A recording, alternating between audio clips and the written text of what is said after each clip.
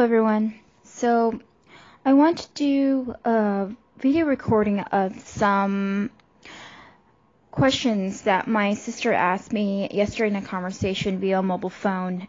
And I find them to be very interesting questions because they're metaphysical and parapsychological and questions about Atlantis and Lemuria. So they're very interesting topics and I want to share them with you all. So anyway, one of the questions here is, how do you close a portal, and is there a ritual for sealing it off? And my answer is yes. First, you want to do a cleansing with Sage or Palo Santo, and in order to close the portal, you want to go ahead and hold out your arm with the Sage or Palo Santo, and when you want to spin it around counterclockwise 3 times. And you want to visualize the protection of a white light shielding around you and dispersing all over your home and throughout. Then you want to go ahead and declare the circle closed. So you do this as a way of projecting your energy by visualizing that white light and purifying your home in that way. If you believe in aura, energy, and chakra, that's what it means. So I just want to also state too that this method, I do this in my circle casting rituals for both like banishments and also for protection spell work. That's also recorded in my Book of Shadows. And I have been practicing the Wiccan Wheel and the Sabbats and Esbats and spell work for about 6 years now.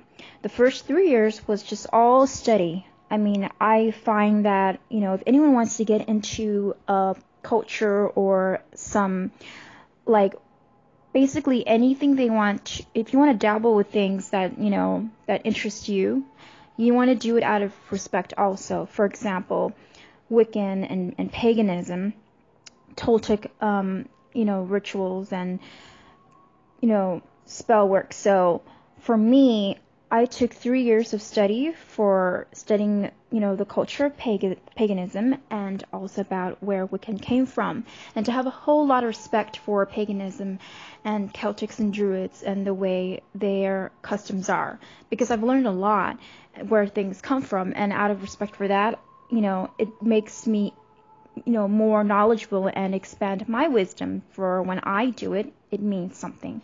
So that was 3 years, the first 3 years.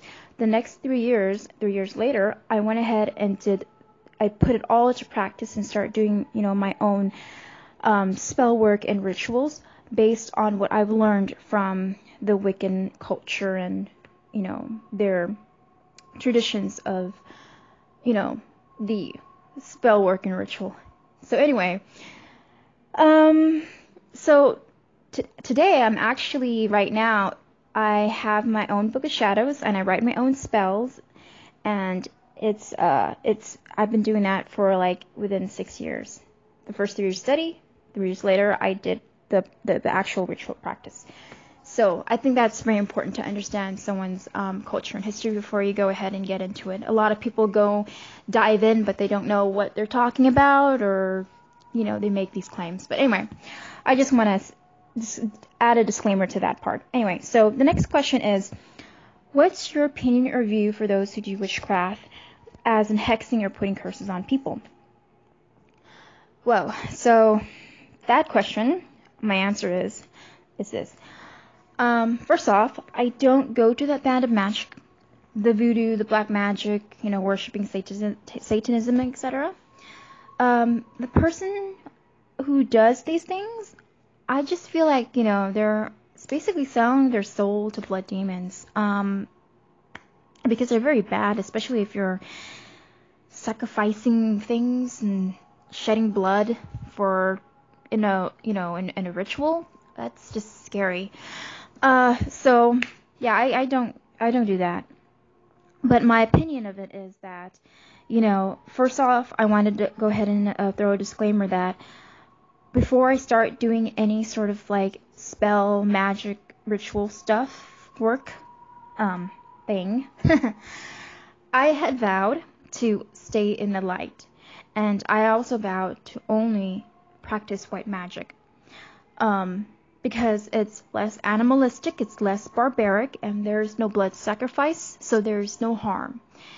Because also in the Wiccan read, every Wiccan will emphasize that you have to abide by the threefold law. It's the law of attraction. It's what you put out, you get it back. And I don't want anything bad to come back to me. And besides killing animals and things, that's just terrible. I have a heart. I would never freaking sacrifice anything to gain power or whatever. So it's basically the choice between the road of love and the road of power. And for me, I choose the road of love. Okay? Anyway, so my opinion about hexes and curses. Well, hexes and curses to me are just basically bad karma accumulated by someone else, interacting with someone else. It could be you or it could be them. It's just the whole transferring of all the bad mojo and the energy. Now, hex and curse can be so many forms. A simple curse can be the tip of the tongue. You can talk so badly about someone and break someone down verbally. That's also a curse. A hex can be also by action and also by verbal. So those are hexes and curses. It doesn't really have to be revolved around spell work. Okay? So all that can accumulate very bad karma. And the best example that I can give for hexes and curses and how I've dealt with them was that I've had dealt, this is most recently actually, about 2-3 months ago, back in May. I had a former friend and former acquaintance, it's one person basically. They're no longer my friend. I don't consider them my friend because basically, let's just say good friends don't stab each other in the back and say bad things about you behind your back and disrespect your friendship. Especially after all you do for them, you've been helping and you've been trying to get them to heal, but they just don't want to change. Anyway, so this particular person went ahead and she was just foul-mouthing me behind my back and even in front of my partner. So I found that very disrespectful. And, later on when we had kind of a fallout, she went ahead and was just saying, I know she was saying things, let's just say. I have my ways of finding out. But she was bad-mouthing me and saying bad things about me or accusing me of things, and I found out from basically I found out from another acquaintance who was also connected to her, who was also connected to me, and he told me the truth. He told me what she was like, and it was kind of an eye-opener, and I was like, I basically allowed someone like this into my life. And I live and I learn, right? So basically, after I found out what was really going on, I found out the bigger picture, and there's 2, 3, 4 sides of the story here. I went ahead, forget it. I'm going to go ahead and just focus on me. What I need to do is I need to nip it in the bud. I need to cut the ties because being connected to her was not helping me whatsoever. It's actually breaking me down because every time I'm around her, my energy would just went lower and lower and lower.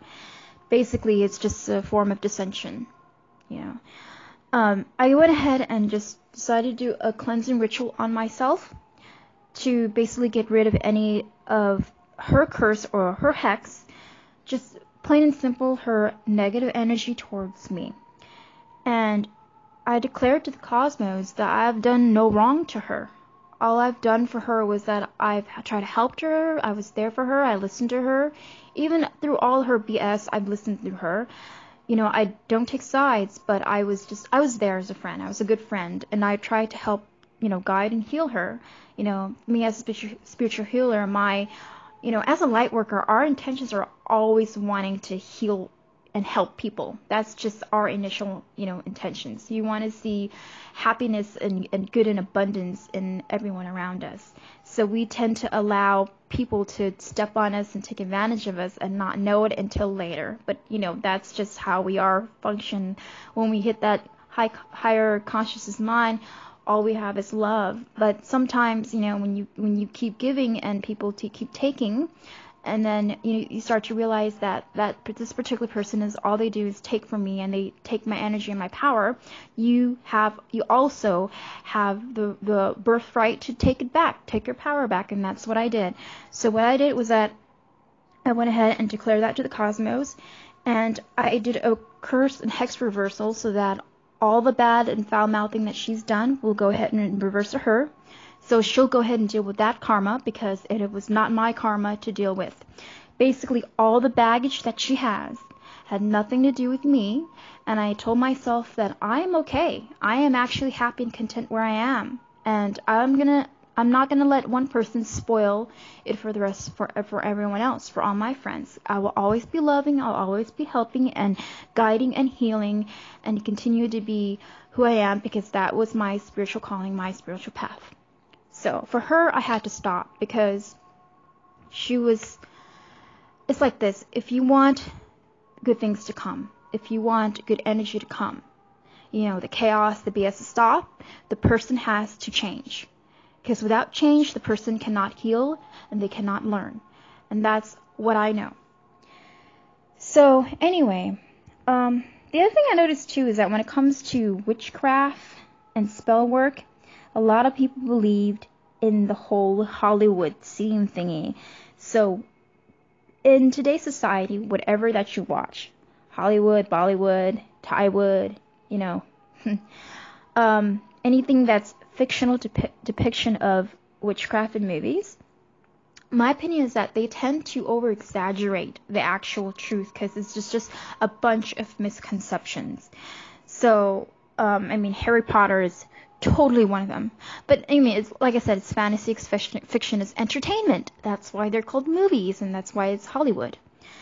So, in my experience, I've never been possessed. I've never been to a point where I see demons and things like that.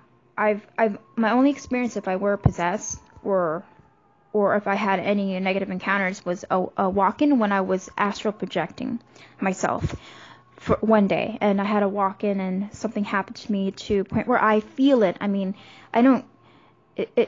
not walking on walls here, but I feel something was different. That was the only time I've ever felt a possession. And I know many of you out there watch Ghost Adventures. I do too. I'm a huge fan. And I love Zach Baggins because he is actually treading in an area or a topic that we all want to find answers to. And it's not just only an interesting topic, but it gives credibility to the true psychic mediums out there. The people who actually deal with energy work. And I want to bring his materials as an example of the backup claim for why sometimes in movies it's witchcraft is a misconception and people's over exaggerated claims. So for example, Zach, he went to the demon house and he was trying to go ahead and debunk or do a documentary of an article that came out about a boy who was possessed and walked on a wall. And as much as we want to see proof, we want to see that child walk on the wall, we obviously can't. But it's a story. It's what was leaked on in the media, and it caught Zach's attention. And was the demon house haunted? Yes, it was. I personally don't believe in demons because I've never seen the devil and the demon himself. And if I ever did, it's in a dream. Because I watch movies, and you put that in your mind.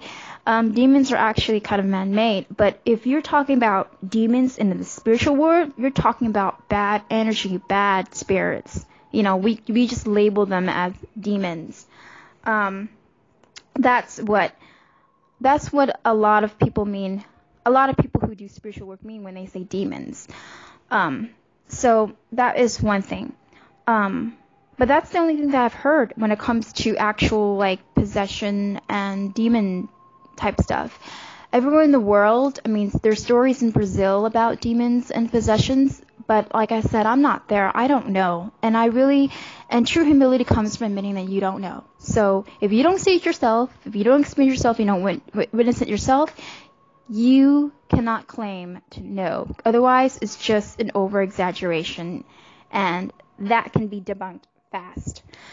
So another example that I've also watched from Ghost Adventures with, Zach Bagans' documentary is that there was an episode of Queen Mary, the the voodoo priestess, where she did a ritual with Nick and Aaron in New Orleans, and though you don't see it in her video, and the video where she did it in the episode, you'll see it in Aftershocks where she admits that, she only invited the good spirits, but it was Nick who invoked the bad ones, so that was on him. And the bad ones, of course, messed with him. So basically what I'm saying is that, people who do ritual work and spell work like me, or energy work, will go ahead and will only invite and welcome good spirits, not bad ones. That's why we do the circle casting in the ritual, to go ahead and block out the bad ones in ritual work. But when it comes to voodoo, my opinion of voodoo is that it's not always bad, because there is Wiccan, which is the Irish, pagan, Druid, and Celtic in Europe. They have both white magic and black magic, but that's that part of the world. That's also witchcraft.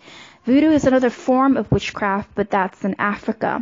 That also has black magic and white magic. Voodoo is kind of like the epicenter of both between, and then there's hoodoo. Hoodoo is more the healing part of voodoo.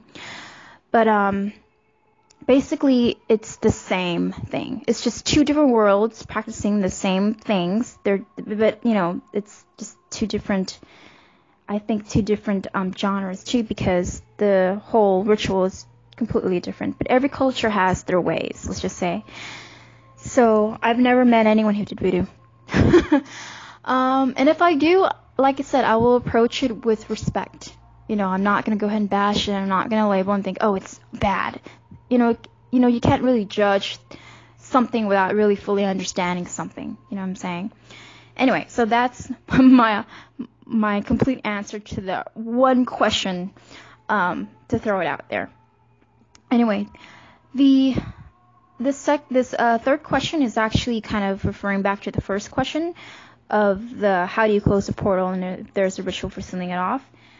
This question is, so will that permanently close the portal, or will it need to be repeated at some point? Ooh, that one's an interesting question. So my take on that, or my experience in that, is that it's like three different takes. So unfortunately, portals cannot be permanently closed, especially if the place is haunted. It cannot. But a place that is like semi-haunted, it can be closed.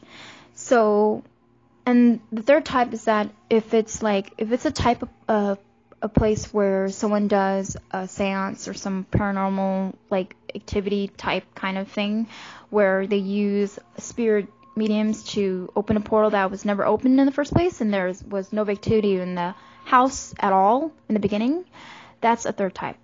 So the first type is if it's haunted and you're asking if the portal can be closed permanently. No, we cannot, because spirits also have energy. There's so they're gonna constantly go in and out, and you can't prevent spirits from coming in and out. That's one, but that has to be really huge. That's most of what you see in Ghost Adventures. Those places have a lot of activity. So if you're like a high priestess coming in trying to close a portal, it's not going to get closed. It's probably going to anger the spirits even more. That's just what I have to say about that one. The second one is like if let's say if a home is haunted by one or two spirits, it's a minimal haunting, and you want to go ahead and close a portal or prevent them from coming through, which is kind of impossible. What a high priestess could probably do is banish them, but they would be really angry. And here is where you have to learn to coexist within spirits, like I have, because my old apartment used to be haunted, And I think it still is. And even my apartment that I'm living in now is semi-haunted. But it's not haunted bad. It's because of me. It's because I do energy work, and the reason why we do the opening and closing casting and rituals and to protect ourselves is to prevent any psychic attacks from happening. So spirits will always be attracted to people who do energy work. It's just the way the law is. It's spirit attraction and the law of attraction and energy attraction. So that's what it is. So when you banish spirits, be very careful, because if you don't understand the spirit and know why they're there, and you ask a high priestess to banish them, like from the home, the farthest that they can be banished from is maybe by the foot of the door, but they'll be very angry, and they'll follow the hell out of you. They'll attach to you, and they will taunt you until you understand.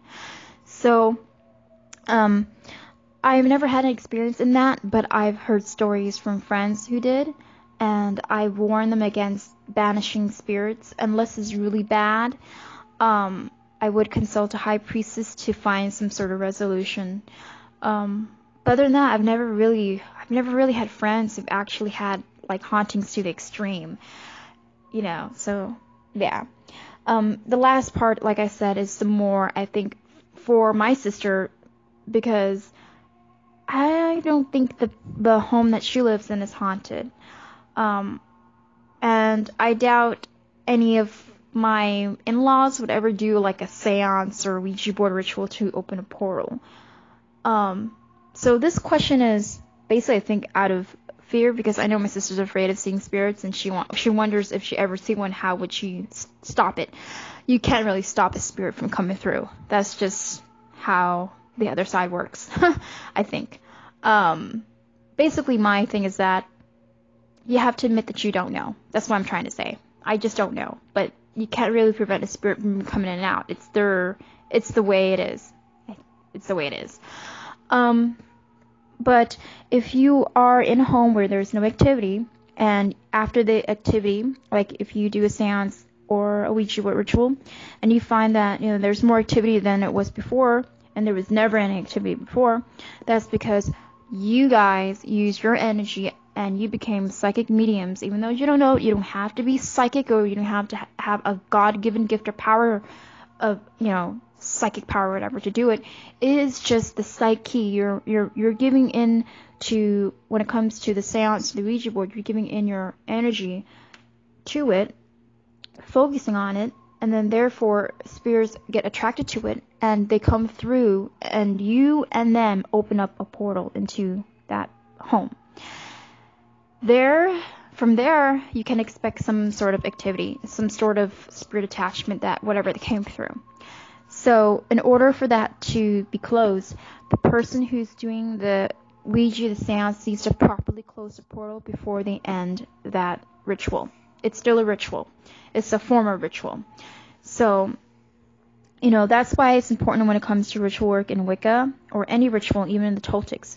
There's an opening and closing of the portal to make sure that nothing, ungodly comes through, So that is that particular answer to that question. And basically, when you close the portal, the only way it can be reopened is if someone does a conjuring activity to reopen a portal that was very closed. And you need to understand that when you partake in these activities, it's very dangerous, because you just don't open one portal. It can be multiple portals. So there you go. Okay, so this question has to do with the it's like good and evil. So this question is, so those who sold their souls to blood demons, why would one choose to do that in the first place, and what do they get out of it? Like, people who basically the question is, people who usually do stuff out of gain, what is it that they're gaining, and basically why would they do it? Okay, so that's the question. So my answer is obvious. I think every light worker knows this. People who do rituals and sell their souls to blood demons, they do it to gain power, like spiritual power. And it's a very half-assed way of gaining spiritual power. And with that, it comes no wisdom. So that's the danger in it. So, as for me, before I began doing any ritual work, I went through like a course. This goes back to me studying within the 6 years. So 3 years was all study. So within the 3 years of my study, I had to take like a huge like spiritual test. And during my trainings as a Totok Nagual in Sedona in Arizona, and also in studying Wiccan, I had to make a choice between love and power. And I really had to do self-reflections. And, I already know who I am. I know my heart. I know my mind. I know my soul. And I had to choose. And like I said, I stated before that I chose the path of love instead of power. And here is why.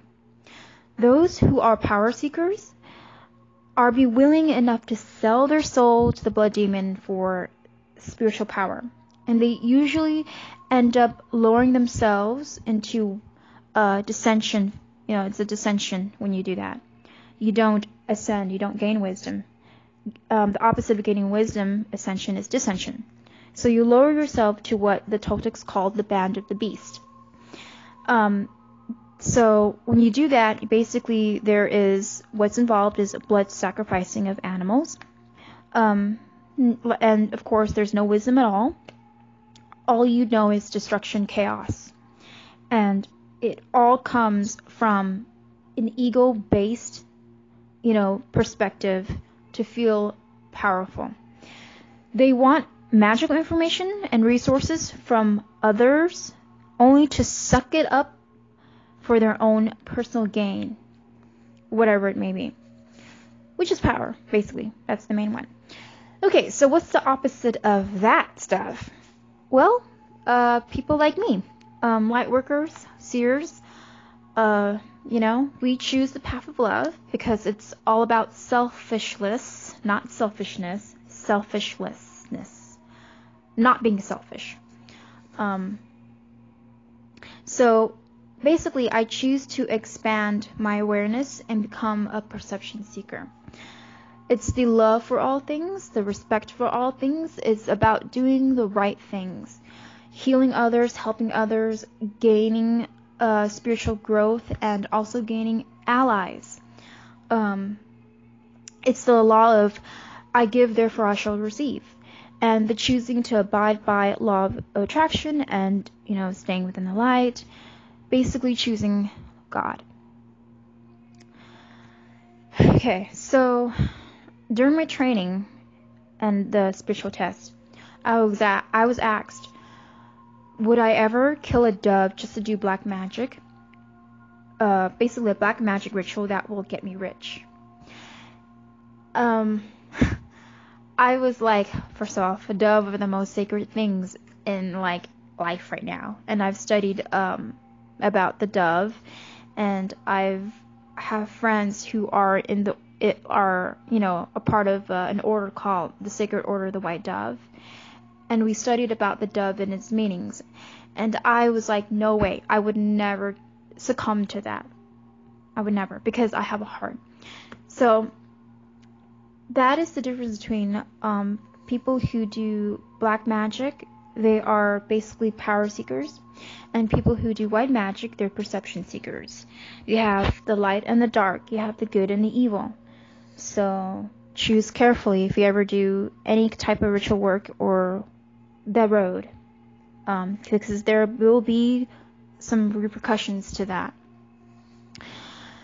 Anyway, now most of the rest of the questions is just about Atlantis and Lemuria, and I think I'm going to save this for another audio because that is a topic all on its own, and it's stuff that it's already out there. It's in Sakurai Ascension, it's in, James Tiburon, it's in Graham Hancock, it's, so I'll go ahead and end this recording, and I hope that you enjoyed the session. It's Basically, it's just a metaphysical, parapsychological, paranormal type of questions, and I like those questions because they tend to challenge me on a spiritual level, and like I said, I put things to practice, energy work. So I only share what I do experience and what I know, because the rest of it is unknown.